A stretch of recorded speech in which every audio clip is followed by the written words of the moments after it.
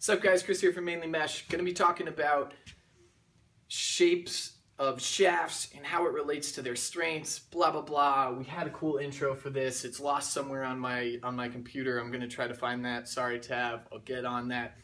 But kind of wanted to clear some of the confusion about this whole idea of strength to weight ratio, and then simultaneously helping explain to you guys some of the awesome characteristics of this never before sold Project G shaft that we are lucky enough to get our hands on a few of these, and you'll be seeing a lot more about this, but we're going to be putting a few up for sale in about a week or so. Huge thank you to Universal Lacrosse. Like I said, you're going to be seeing a bunch more about this, but we're going to start diving into what this product means and why it's such a special, unique product as a way of explaining to you guys some of these strength to weight ratio issues.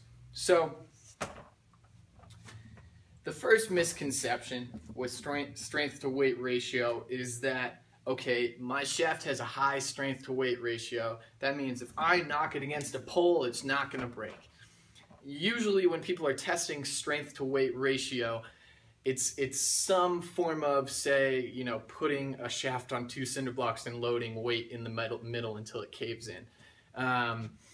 Obviously that's a very crude example. You know, it might be another, you know, you have a stationing point in the middle and putting the weights on the outside, blah blah blah, but it's usually a more gradual stress. Obviously a lot of these facilities have much more complicated testing procedures than that, but it's usually something where a gradual increase in force is applied instead of a dramatic slash to a stick in different angles. You know, most shafts are going to be stronger if you're putting the weight this way, where the head would be flat because there's more material. It's an inch diameter one way and not quite an inch in the other, or an inch and a half, whatever it is.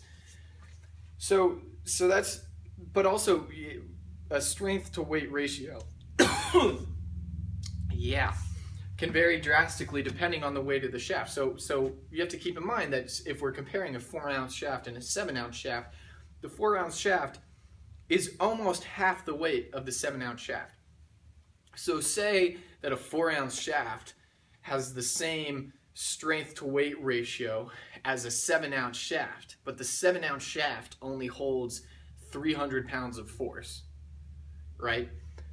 Now that if the 4-ounce shaft has the same strength to weight ratio, it might only hold 170, 180 pounds of force, which a lot of you high school guys are going to be able to bench, and that's basically saying that you could crack it over a pole by just pushing on it. So it might have the same strength to weight ratio as a titanium shaft, but the titanium shaft is 2 ounces heavier, so it doesn't mean anything. It's not a strong shaft. So that's the one thing you have to keep in mind.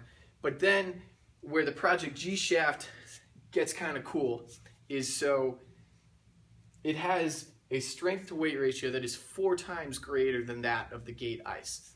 I used the Gate Ice forever, for probably 6 years, definitely snapped a few, so it didn't have the best strength to weight ratio. Let's just put a casual estimate on it and say that it was able to sustain, I don't know, I was decently strong. I'll be generous and give myself 200 pounds, but let's call it 150. If this is a 4 times stronger shaft, now we're looking at about 600 pounds of force that we can apply to this shaft without it breaking. So a 4-time increase, although it's not, you know, 1,000 times stronger like you might see in some crazy aerospace commercial. A 4-time increase in the strength to weight ratio of a shaft is an enormous difference, especially considering the fact that this shaft excuse me, is 5.1 ounces. It's very light. It has incredibly structurally sound geometry, which is what I think I might cut this video into 2 videos.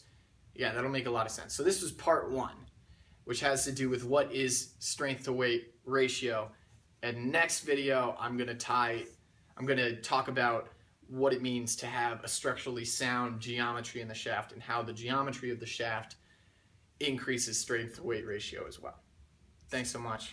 catch you guys in like 2 seconds when you click on the next video because this is so interesting.